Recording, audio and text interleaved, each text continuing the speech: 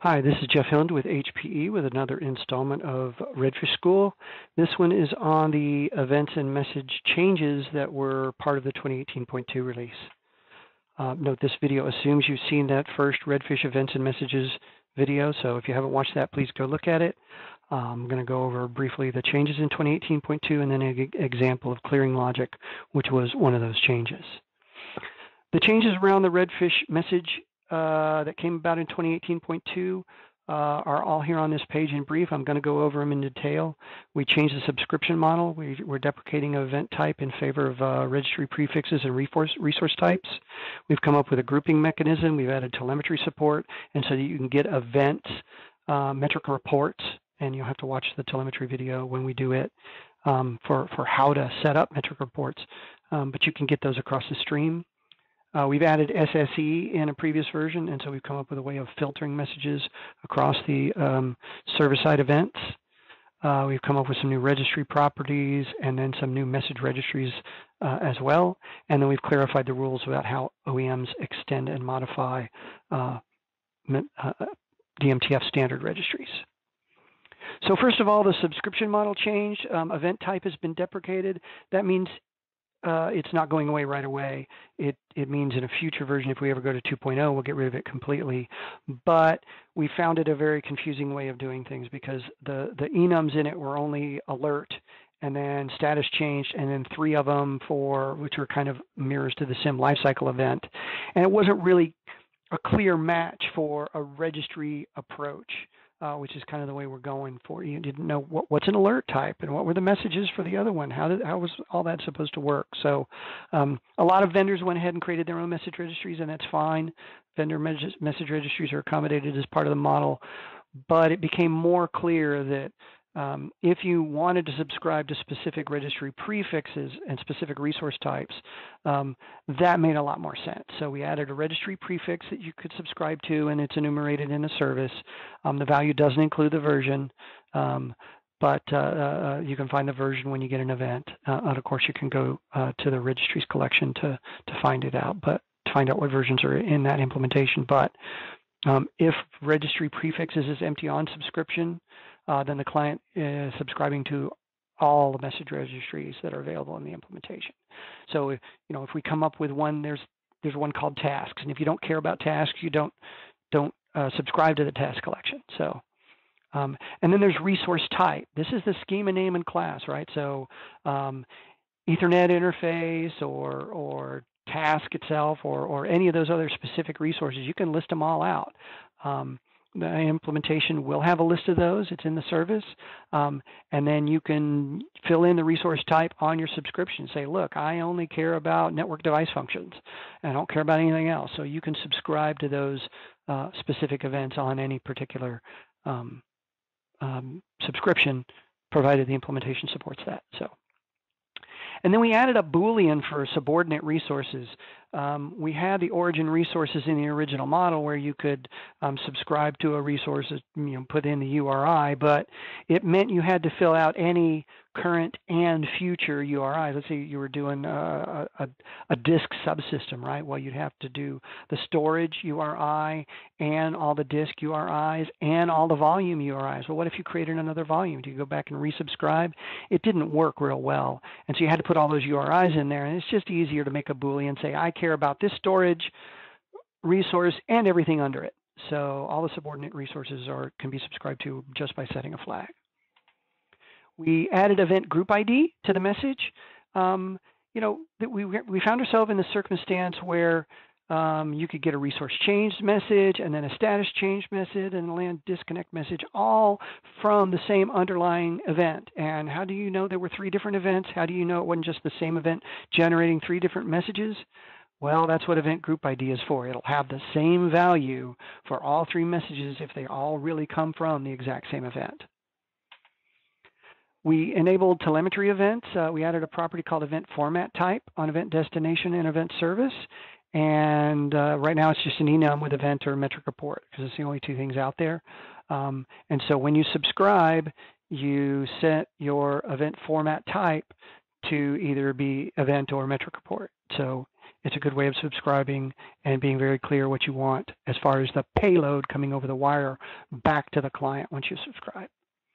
We also allow query strings on server-sent event URI for SSE.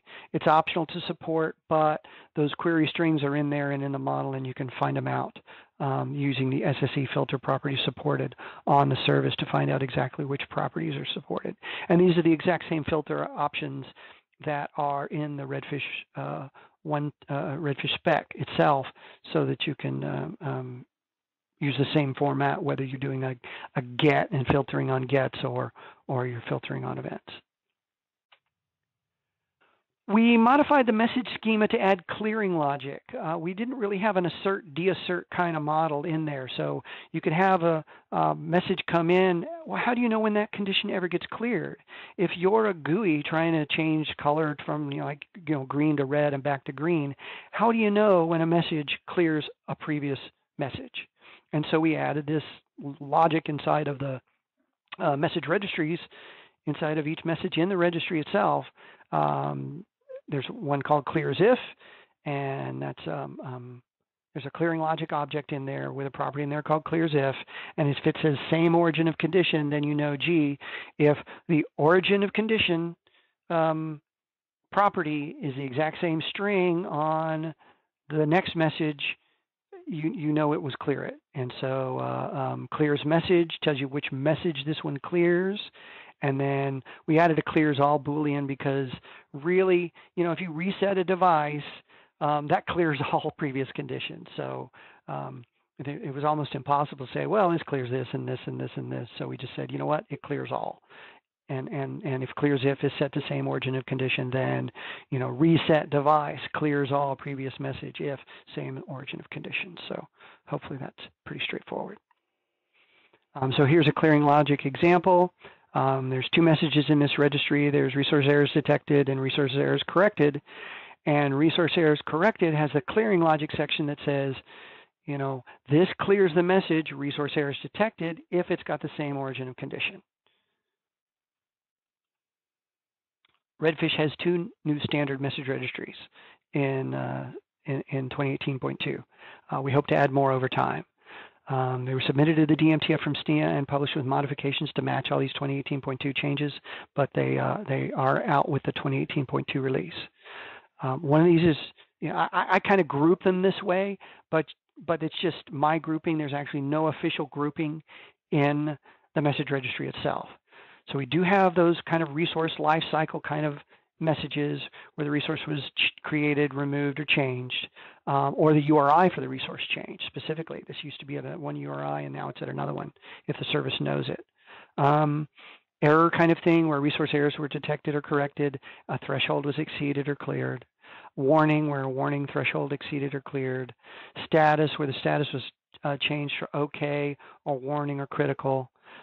Self-test failed or completed, license expired, changed or added, and then kind of a miscellaneous resource version was incompatible kind of event. So that's the resource message registry. We may add a few more to it, but it's meant to be kind of generic and not specific like a network device function registry or a storage registry or one of the more service oriented registries that we hope to develop. We also developed a task registry. Again, this one came in from SNIA as well, and we modified it to match 2018.2. It's what you'd expect, right? Events that say the task was started, the task was completed, okay, warning, aborted, canceled, the task was removed, paused, resumed, or task progress changed. Finally, how does an OEM extend a message? We realized that there were some OEMs that wanted to extend messages. You can always override a message by including the message body in the event itself coming back. But you shouldn't really use a message arg or a message ID if you do that.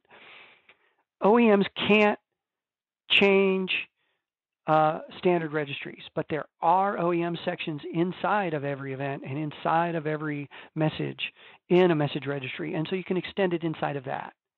And so we figured out a couple other things beyond that. Look, because there could be an OEM section in an event, there's no need to use message args beyond the last one in the registry. So if the registry says there's 2 args, it's invalid to come back with 3 arguments.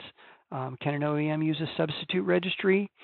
You can, you just can't substitute any of the standard messages in a DMTF message registry. So if you're claiming to be task 1.0 whatever, you can add OEM sections inside of each of those messages and publish it on your implementation or on your website. You just can't go in and modify the text that the DMTF copyrighted and published. That was the enhancements to the rules around how OEMs extend messages. Of course, you can always do an OEM registry, just can't claim to be a standard DMTF1. Those are the changes in the 2018.2 release. Again, thank you for watching this installment of the Redfish series. And if you have any questions, please visit the Developer Hub.